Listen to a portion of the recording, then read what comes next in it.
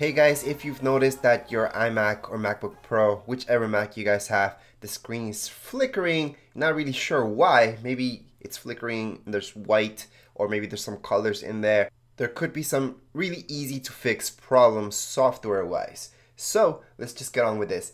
The first thing that we're gonna do is reset your SMC, then we're gonna reset your RAM. And then we should be good to go. To reset your RAM on your Mac, it doesn't really matter which Mac you guys have, it's all the same. Alright, so let's just get started. Make sure your Mac is shut down. So whichever Mac you guys have, make sure it's fully shut down first of all. Then even before you guys turn it back on, I want you guys to press these keys. So this is the Option key, Command key, so press those two, plus P and R, so that's up here. So again, Option, Command, R, P. Hold those keys while you turn on your Mac. So just turn on your Mac.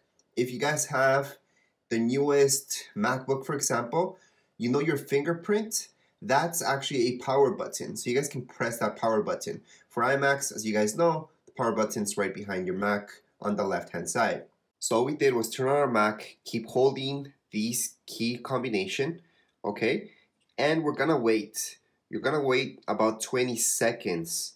On Mac computers that play a startup sound, you can release the keys after the second startup sound. Okay, so just wait until that second startup sound if your Mac has that sound, and then release. Alright, for most of you, it's just gonna be 20 seconds.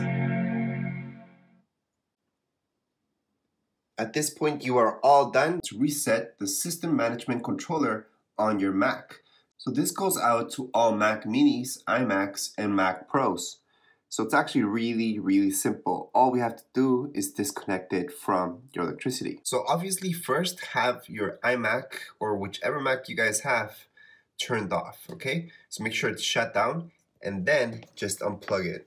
So this is where I have it plugged in. You guys could have it plugged in directly to your wall. Doesn't really matter where you guys have it plugged in, just disconnect it. And we're just gonna leave that for 15 seconds. After 15 seconds, we're gonna plug it back in and then wait 5 seconds and then just start up our Mac. So again, this goes out if you guys have a Mac Mini, an iMac, or Mac Pro. All you guys have to do is disconnect it for 15 seconds, then hook it back in. So it's already been 15 seconds. So we're gonna hook it back in and then just turn on our Mac. If you guys have an iMac, the power button would be on the back. So just press that and you guys are done. Anyways, that would be it for this video tutorial. If you guys have any questions, comments, you guys can write down here in the comments area. Don't forget to subscribe and rate. Thank you.